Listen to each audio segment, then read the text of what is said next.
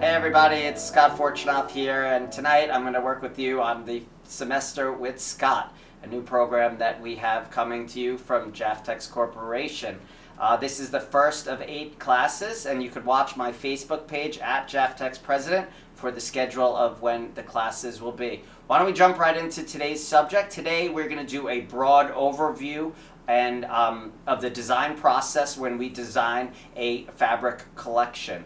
So this will be an expansion of my September 28th blog post on scottfortunoff.com, www.scottfortunoff.com. By the way, you are expected to read my blogs at scottfortunoff.com and also follow my Facebook page at Jaftex President, because all that material is fair game for the final exam. So let's get right into it. The lead stylist is the gatekeeper, and that is probably the most important person in the design process.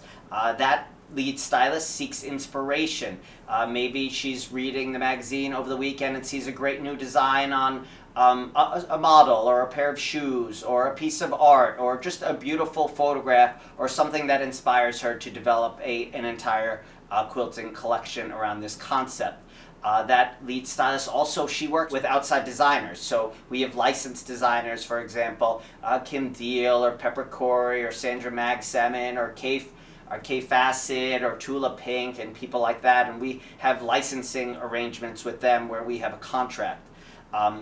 And then there are also people that are contacting us all the time, people who say, I want to submit art, and I say send it over. But what I want to tell those people who want to submit art is submit your best stuff, because we have our own people here who could do the simple things like the dots and the checks and the stripes. I don't need to pay someone a royalty or a commission to do that. So in addition, we buy art. So we have studios that come to our office with big trunks of art, and it could be fabric or it could just be on paper. But here are a few things that I pulled out from our stash. And what we'll do is the designer will take this design and tweak it and change the colors. And this could be a whole collection could be built around this. So that's one item. Here we have a winter seam. This one was actually made into a line. This was, I believe, in Studio E fabrics, but you can pull out the dog and the plaid and the little red barn, the cardinal, and there's so much to work with here, and that's how a design collection is born. Even just a dot or a stripe, and something like this might be used for a 108 collection, a 108-inch wide collection, which a consumer would use for quilt backing, and this would be done in maybe 6 or 8 different colors.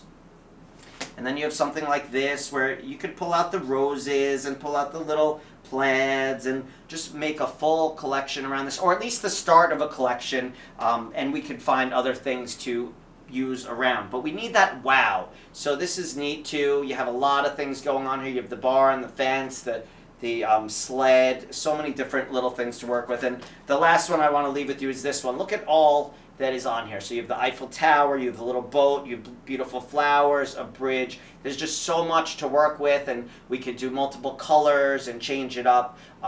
But this is how a design collection is made. So how else do we make collections? We buy people's like their samples. So for example, when we bought Free Spirit, someone had a whole stash of her art from way back with fabric samples, and we bought that, and that's something that we could develop further and make different collections. We also work with licensing agents. So there are lots of agents around in the industry, and they'll call us up and they'll say, hey, I have this new person and she's doing mugs and wrapping paper and t-shirts, and she's interested in designing fabric. So that would be a perfect example. So that person, we would sign them up with a licensing agreement, and the agent would get some percentage of royalty, as would the designer. So there are lots of different ways to make designs and make fabric collections.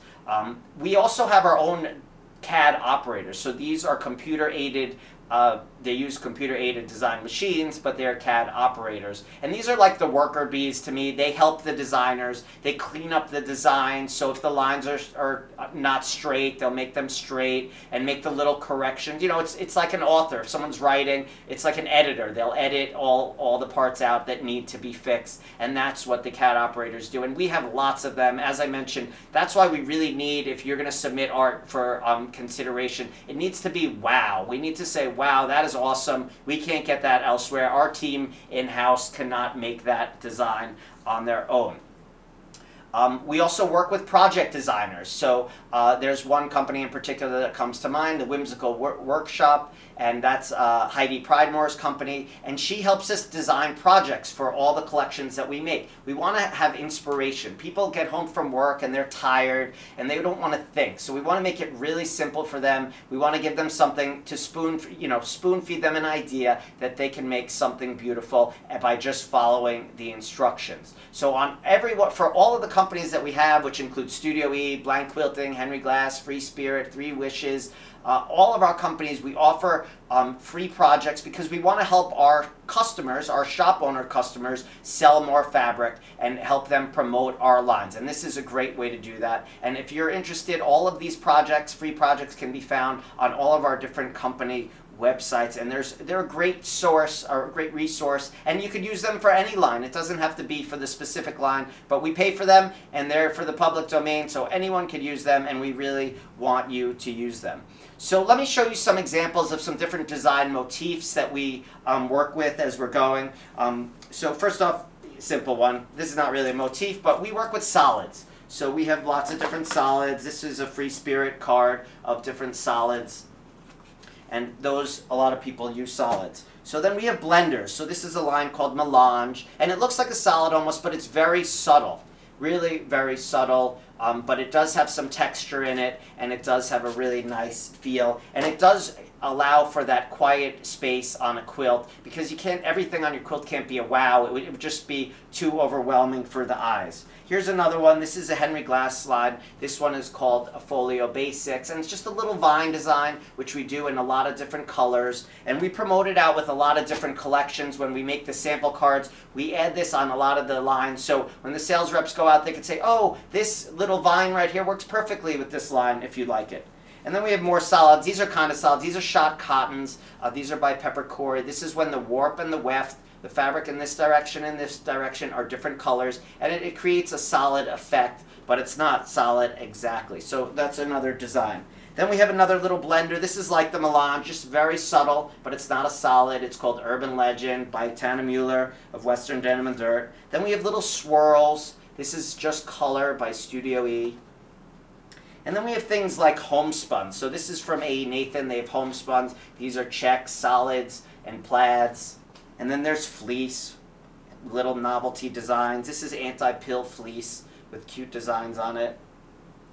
And then there's stripes, lots of different stripes. And then we have this little seersucker design with a pucker. And I found this here from 2007. This is a Henry Glass lot. This is from Brittany Dime, which is a little ditzy motif. Little calico, or little perennial as we used to call them. And then of course there are batiks, and this is neat.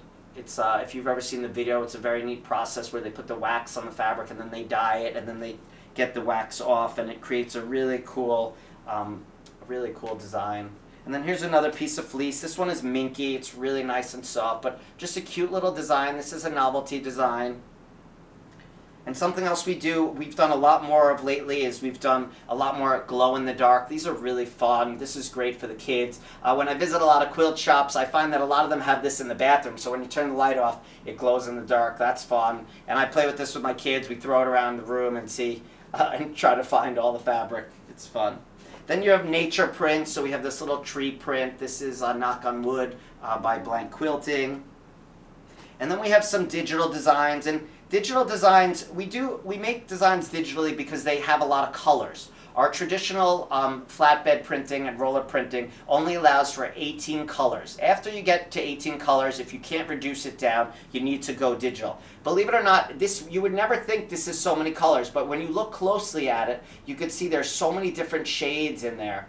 And this might not have been more than 18, but maybe the rest of the SKUs in the group, this was a 108 collection, maybe the other colors required more than 18 colors. Then we have wools. This was lined by a former designer, Stacy West, Buttermilk Basin. That's something we do. We have 30s prints. So this is Nanime 3. This is the third iteration of this line. And these are, reproduction. Those are very popular. We don't do as much of that. Some other companies are more known for that than we are. Then we have brush flannels. These are checks and plaids. These are a lot of fun, but different designs. And then we have engineered prints. So an engineered print is, you know, just not a traditional repeat of like a dot that keeps repeating over and over. This is a book panel. So this is a 36-inch panel, and everything here, if you buy this at a store, you could make a book like this. I don't think these don't match, but this is the book that you could make, and everything is right here on the 1-yard cut. Our panels vary in size from, most are either 36, which is a yard, or 24 inches, or some are once in a while they're 30 inches, not so often. Then we have metallics. So metallics are a lot of fun. They just bring out a little bling in your designs. And then I was searching in the back and I found this one. This is really cool. This is an old Henry Glass one, but this is like a patchwork.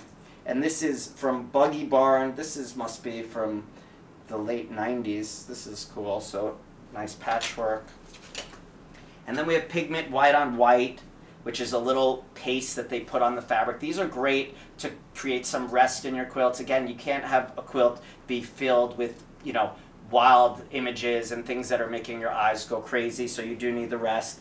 And then there's skins. We have this little black and white skin, geometrics. Look at this great geometric little wave. And then paisleys and more little vines and florals.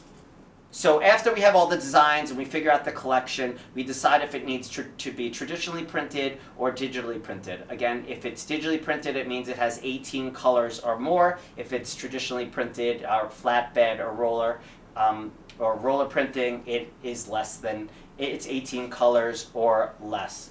After the designing, we put the color cards together and we release the collection. So the release means that we go out to start selling the collections when the color cards are made and the lines are presented to the customers for sales. In a future class, I will discuss the color card process, but I did want to tell you that we go out with, our companies go out with new collections either 4 or 5 times a year. Henry Glass is the only company that goes out with new lines 5 times. They have a March release. All the other companies ship lines and go out with new collections or release new collections in January, May, which is usually a quilt market, July, and October, which is also a quilt market. Then when we're finally ready to ship the orders, we roll them out. That's called a rollout, when the lines finally ship to the stores and they go to the shops to be purchased by you or all the consumers out there. So that's all I have for you today on designing fabrics. This is the first course in Semester by Scott, by me, Scott Fortunoff. I hope you enjoyed the first class. Please make sure to write questions in the comment sections. I will be sure to answer all those questions, and I'll make sure to come back next week, October 21st at 7:45 Eastern Time for the next class. And outside of that, class is dismissed. Thanks for being here. Take care. I'll see you next week. Bye, guys.